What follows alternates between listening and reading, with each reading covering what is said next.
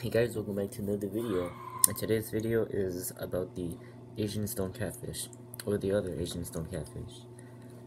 So I accidentally bought this one, thinking it was a Hara Jerdoni, but apparently I think it's a Erethistes pussilius.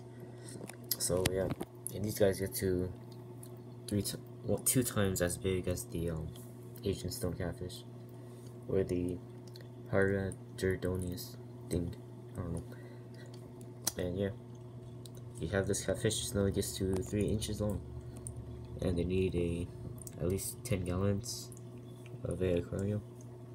And yeah, that's about it.